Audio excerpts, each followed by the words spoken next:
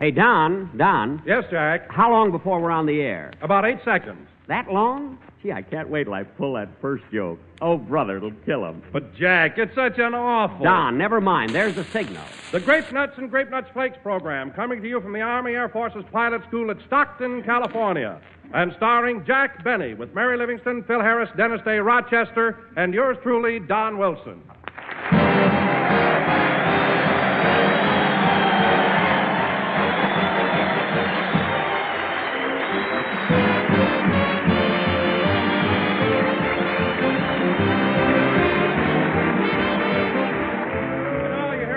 The end of a perfect day, that peace and contentment which comes with evening.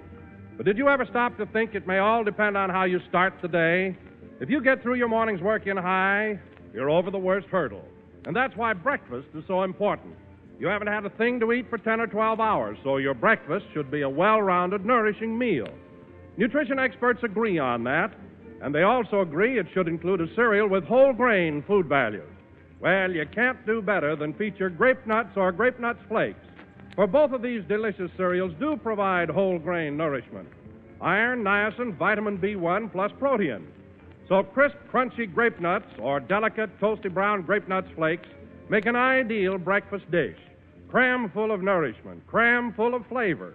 Eat a good breakfast, do a better job. And for a really swell start, feature malty-rich Grape Nuts or Grape Nuts Flakes.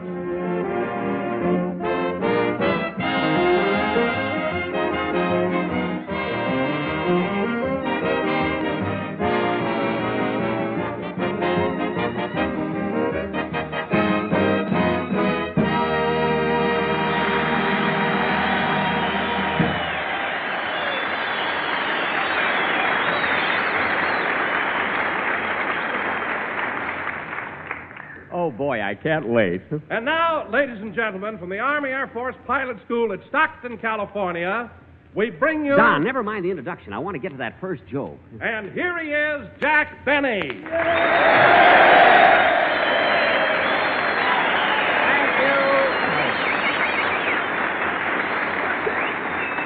Thank you. Hello again. This is Jack Benny talking. And Don, let's not keep him waiting. Let's get into that gag. Go ahead, Don. Ask me how I got up to Stockton. Oh, Jack, that's such an... Don, ask me how I got up to Stockton. Okay. Say, Jack. Yes, Don. Jack, how did you get up to Stockton? I came on foot. Now, wait a minute, fellas. That's not the joke yet. Wait a minute. That isn't it. No. Wait a minute. Now, go ahead, Don. Ask me why I came on foot. Jack Benny, you ought to be ashamed of... Don, ask me why I came on foot. Oh, all right. Say, Jack. Yes, Don. Why did you come up to Stockton? Why did you come on foot? Because I came through the San Walking Valley.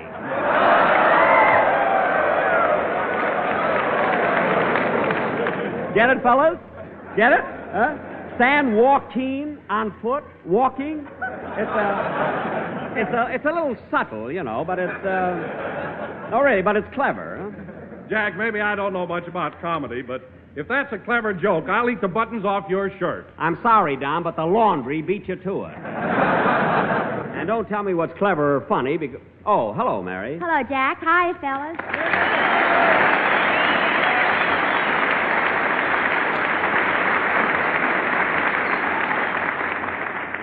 Jack, what are you sneering at Don for? Oh, he tried to tell me that San Walking Valley gag isn't... Jack, for heaven's sake, you didn't tell that one here, did you?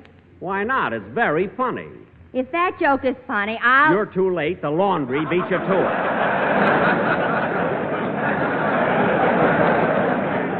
Anyway, what's the matter with you and Don? That's the kind of stuff these guys love. They really laugh at a gag like that. They wouldn't laugh at that gag if Colonel Higgs told it.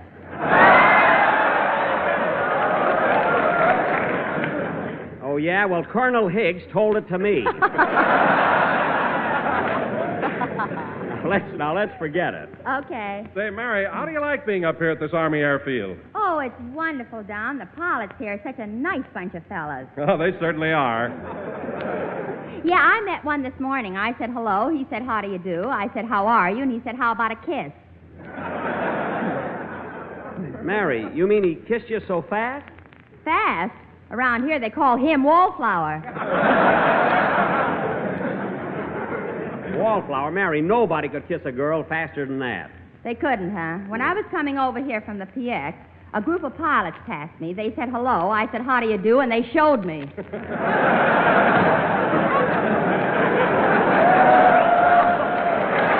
Mary. Mary, stop making things up. I'm not. Even the colonel warned me. The colonel warned you? Yeah. He said if I see any guy around here with puckered lips and he isn't carrying a bugle, watch out. Well, that explains it. This morning, the whole camp looked like Tommy Dorsey's brass section. Anyway, Mary, we're up here to entertain the boys, so let... Oh, hello, Dennis. Hello, Mr. Benny.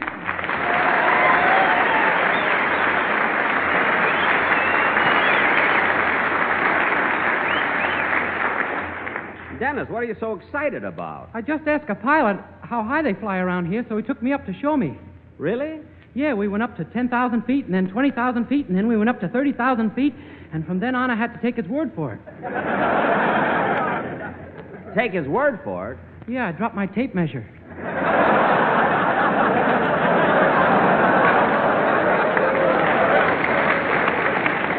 Well, that's logical. Well, now that you're here, Dennis, how about a song? Okay, but first, Mr. Benny, ask me how I came up to Stockton.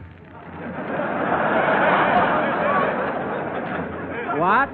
Ask me how I came up to Stockton. Dennis, I'm not... Jack, you did it. Give him a chance. Oh, okay. All right, Dennis. How did you come up to Stockton? By bus.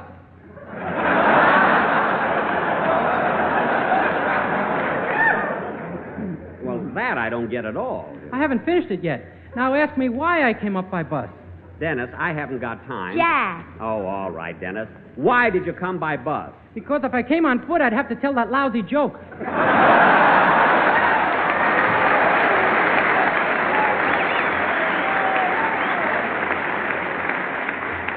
That's not a lousy joke, and go ahead and sing. Okay. I never met a kid like that. No sense of humor at all. I've never...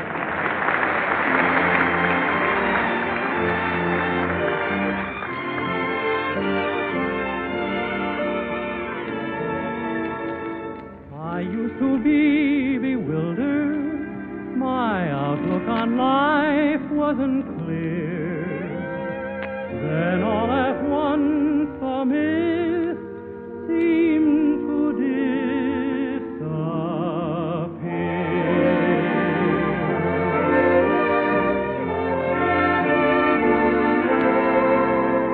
Now I know why I go walking round in a wonderful glow. There's a love that I'm not conscious of, but this feeling I feel must be love. Now I know why it's so, why I'm alive and I thrive on the thrill.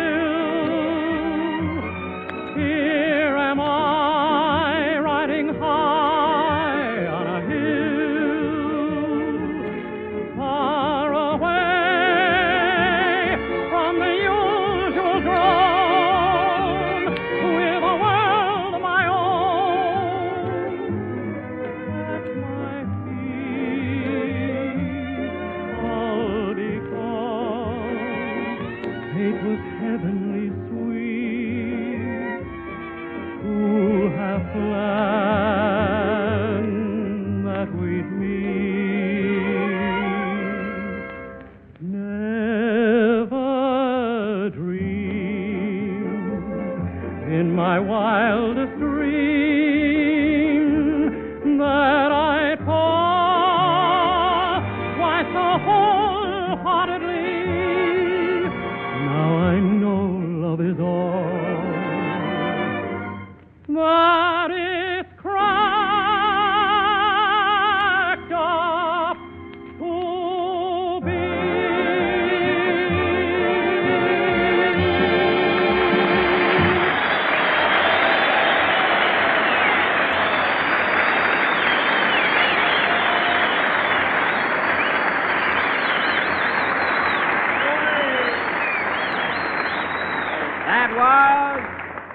Now I Know, sung by Dennis Day. Very good, Dennis. You sang that beautifully. What's your opinion against all my fans? No use waiting. I'll have to have a talk with that kid. Huh? Say, Jack, when you talk to him, be sure to tell him about grape nuts and grape nuts flakes. Don, Dennis knows all about grape nuts and grape nuts flakes. He does not. He does, too. I do not. Dennis, what has Mr. Wilson been yelling about for the past 2 years? More money. Look, Dennis, Mr. Wilson's been talking about those malty, rich, sweet as a nut grape nuts and grape nuts flakes. That's right, Dennis. Mr. Benny's right.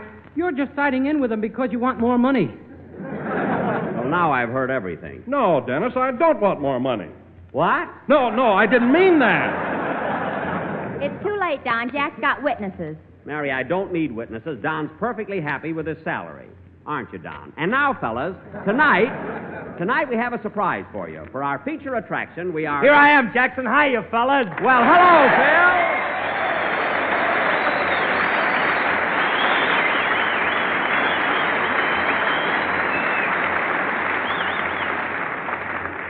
Well, where were you, Phil? I was outside. Am I too late to save this show?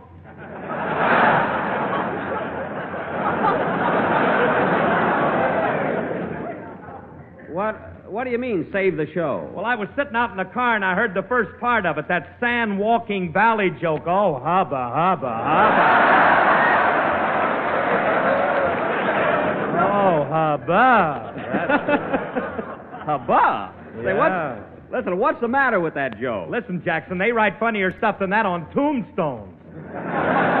Oh, stop, will you? Look, if you want to make these guys laugh, give them some real humor. Oh, fine. I mean, that sharp stuff. Now, get a load of this. Say, fellas, did you hear about the flying cadet that went to the burlesque show? Phil, please. He wanted to see how they could take off on such a short runway. Ah!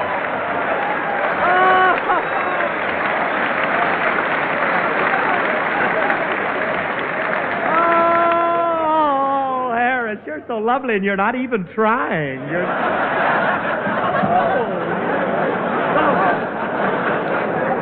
Hey, that wasn't bad. No kidding, Phil. Did you make that up yourself? Sure, Jackson. Anytime you want that Mark Twain twist, come and see me. I got Well, that one was all right. Say, that reminds me, Phil, I've been looking for you ever since we got into Stockton Thursday. Where are you living? I got a table at Mattioni's.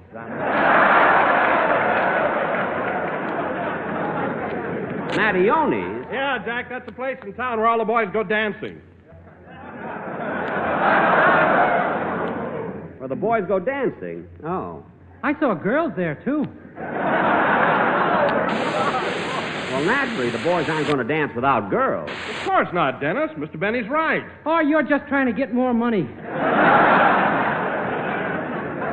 Dennis, when you don't know what you're talking about, be quiet. Phil, what is this Mattioni's you mentioned? Well, it's a I was there last night, Jack. One of the pilots took me. Oh, what kind of a place is it? Well, I don't know just how to describe it, but getting in is basic training, dancing is blind flying, and when you leave, you're washed out. You nearly washed out that joke there. Say, I must go there sometime. Me too.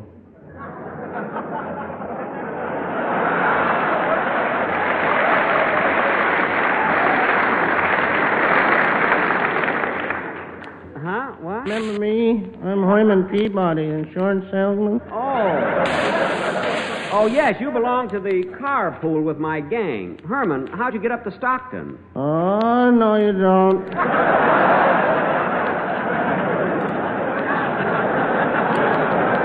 What?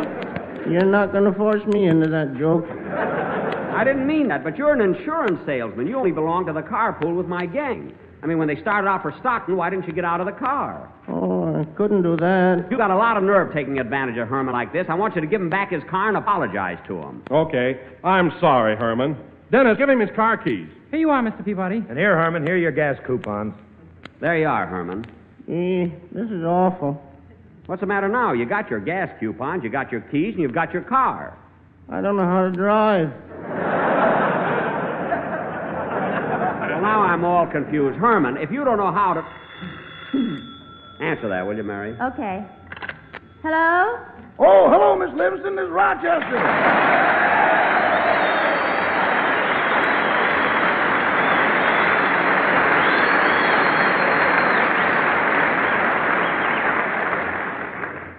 What is it, Rochester? Will you tell Mr. Benny I'm in Stockton? I just got in. You just got in? What made the train so late? I didn't come by train. I was on Highway 99 freelancing.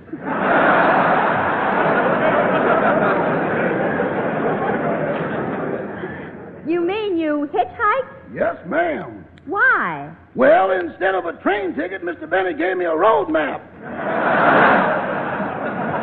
And a short talk on the generosity of the American motorist. You mean to say that's all Mr. Benny gave you? No, he also gave me a white glove for night operations.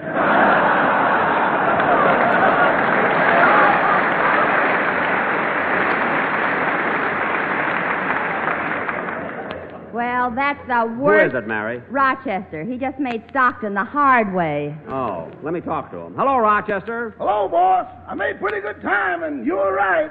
I was right about what? That if you lie down in the middle of the highway, 9 out of 10 cars will stop. Oh, that? Why, sure.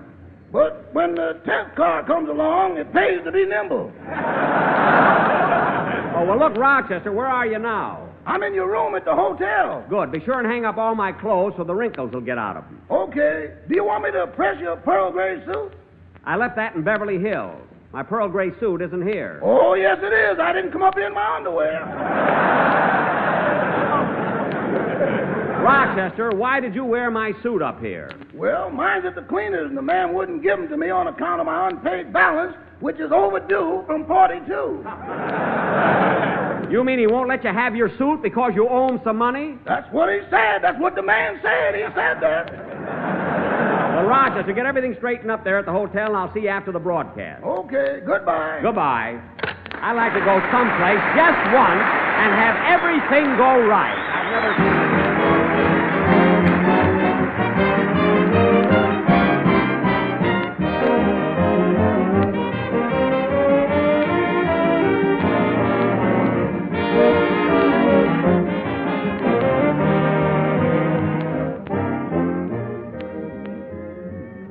That was a quick fade played by Phil Harris and his orchestra. Very good, too, Phil. Very good. And now, ladies and gentlemen, just before I left Hollywood, I was at the Brown Derby having breakfast with Bob Hope.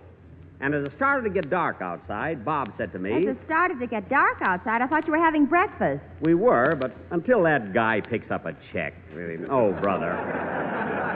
Well, anyway, when I told Hope we were going to play the Army Airfield at Stockton, he told me to be sure and say hello to his brother, Sergeant George Hope, who is stationed here. I told him I would, and not only that, I've asked him to come up here and say hello.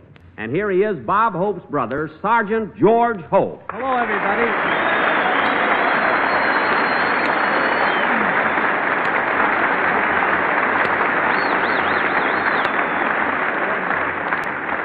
Well, George, it's nice to have you here with us. And incidentally, when I saw your brother Bob, he had to hurry away on a tour. Your brother sure plays a lot of camps, doesn't he?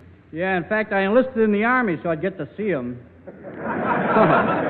Well, tell me, George, are there just you and Bob in the family? Oh, no, there's 7 brothers, Jack. There's Bob, Jack, Ivor, Fred, Sid, Jim, and me.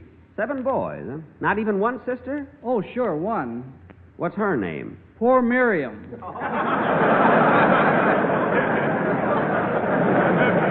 Oh, come, George. Poor Miriam isn't your sister. She's the gal who can't get a date. Yeah, she's a female sad sack. That's what I thought. Well, George, when I see Bob again, I'll tell him that I saw you and you're looking fine. Thanks, Jack, and tell him I miss him a lot. You know, I don't even get to hear Bob's program. You don't? No, I haven't got a radio. What? You mean to say you never get a chance to hear Bob Hope's program, your own brother? Nope. Well, that's a shame. I'll tell you what, George. You sit right down here and we'll put on one of his programs especially for you. You will? Yes, sir. Hey, kids, come here. We're going to put on a Bob Hope program. Now, I'm going to be Bob. Mary, you'll be Francis Langford. Okay. Dennis. Yes, please? Dennis, you'll be Professor Colonna. Professor Colonna? Gee, I wish you told me that this morning. Why? I would have raised a mustache. Don't be silly. Now, it so happens that we have no girl to play the part of Vera Vague.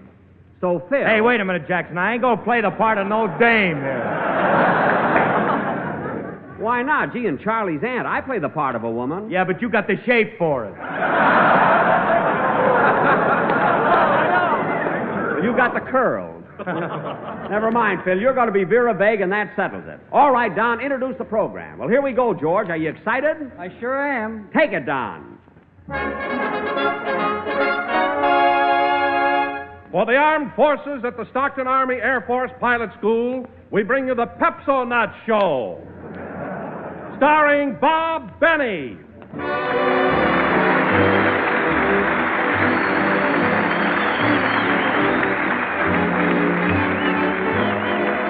Oh, thank you so much. How do you do, ladies and gentlemen? This is Bob Stockton Airfield Benny telling you all to use Pepso-Nuts because it's got what it takes, and after you brush your teeth, you can eat those flakes. Or, this is Bob Air Force Benny telling all you aviators that Pepso-Nuts will give your face that gleam, and then when you smile, all the Stockton babes will come in on the beam. Or, I thought I had another one. Yes, sir, Stockton Airfield. The boys here love this camp. What other camp is there where a soldier can get leave, wash up, get a shave and a haircut, shine and a manicure, then go into Stockton and spend a lovely evening standing on a street corner howling at the moon?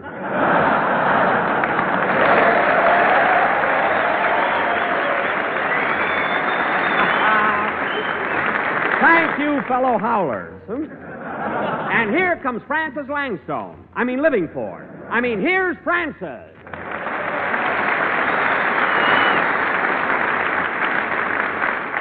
Hello, Bob. Hello, Francis. How do you like it here in Stockton? Fine, Bob. I like it much better than Hollywood, but that's because of the men here. They're different. Wait a minute, Francis. What do you mean the men are different? Well, all the men in Hollywood are wolves.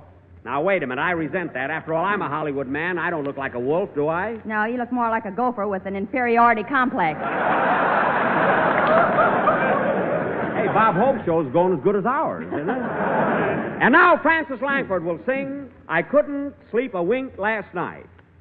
I couldn't sleep a wink last night because... Thank you, Francis Langford. Well, Sergeant Hope, how do you like it so far? Well, You ain't heard nothing yet, George, because here comes Professor Colonna. Hello, Professor. Greetings, Gate. Did you gain weight?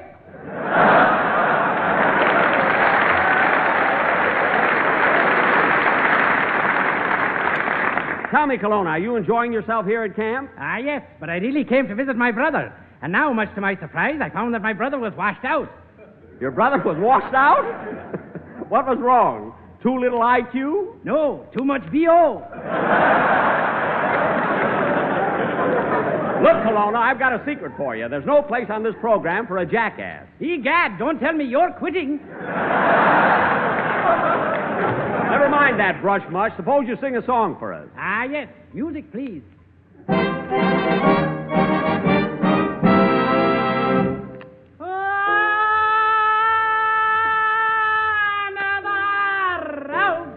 Mandalay. Rough road, wasn't it? And the dawn comes up like thunder. Pardon me. Out of a China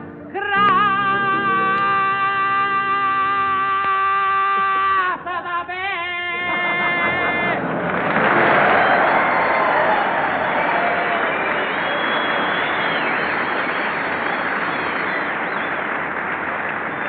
Well, that's very good, Colonel. Colonna. And now I've got a job for you. Remember the big surprise we planned for the soldiers here? The big surprise we planned for the soldiers here? Ah, yes, we're supposed to act out a play. Colonna, you fool. That was supposed to be a secret. You let the cat out of the bag. Sir, you're speaking of the woman I love.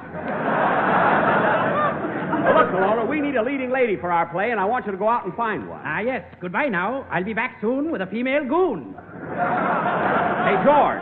George, how do you like it now? Well, Atta boy, and pretty soon we're going to have... You, Mr. Hope! Why, it's Vera Vague!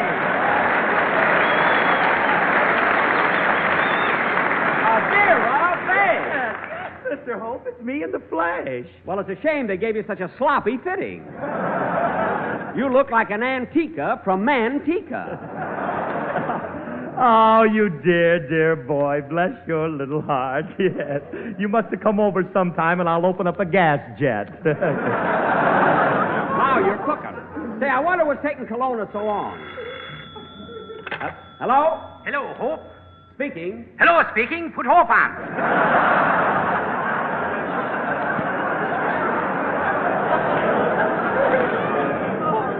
This is Hope. What's up, Professor? Great news, Hope. I found a leading lady for your play. I found her here in New York. Now, wait a minute. New York is 3,000 miles away, and you left here only 2 minutes ago. How did you get there so fast? Took the Stockton bus. Oh, so you took the Stockton bus. Did you get a seat? Huh? Did you get a seat on the bus? Naive little character, isn't he? Well, Kelowna, what's the name of the leading lady? Some kid called Cleopatra. Kelowna, Cleopatra's been dead for thousands of years. If you've got Cleopatra with you, she's only a mummy. You mean she's not alive? Of course not. Get off my lap, honey. You're a little too late. Kelowna, she won't do. Find another girl and call me again. You know, Francis, someday that professor is Hello, Bob Hope speaking. Who?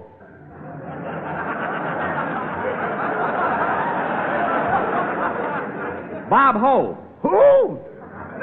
Bob Hope. Now, Mr. Billy, why don't we be satisfied with what we've got and just do the best we can?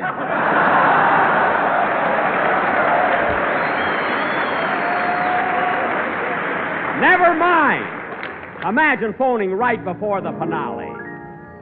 Thanks for the memory. We've had a lot of fun. We're sorry that it's done. But now our show is over and we really have to run. So thank you so much.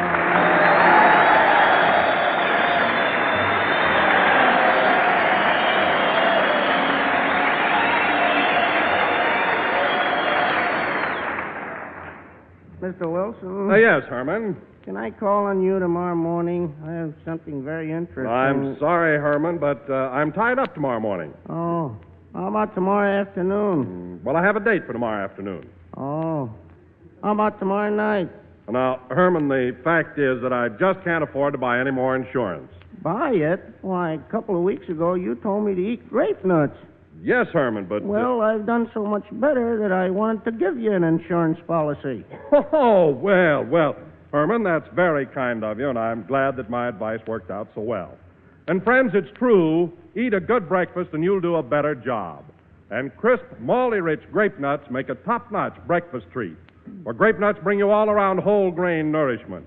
You get iron, niacin, extra vitamin B1, plus proteins as well. So eat a good breakfast, do a better job. And for distinctive flavor, texture, and nourishment, feature tempting grape nuts. Well, fellas, we've had a wonderful day here. I want to thank Colonel Higgs, Lieutenant Parnell, Lieutenant Harris, and Sergeant George Hope. Next Sunday night, we'll be broadcasting from Vancouver, British Columbia, for the opening of Canada's 6th War Loan Drive. Oh, Jack, Bob Hope must have heard the show. Here's a wire from him. Oh, well, read it to me. You don't read this kind of a wire. Just twist it around your neck. Oh, good night, everybody.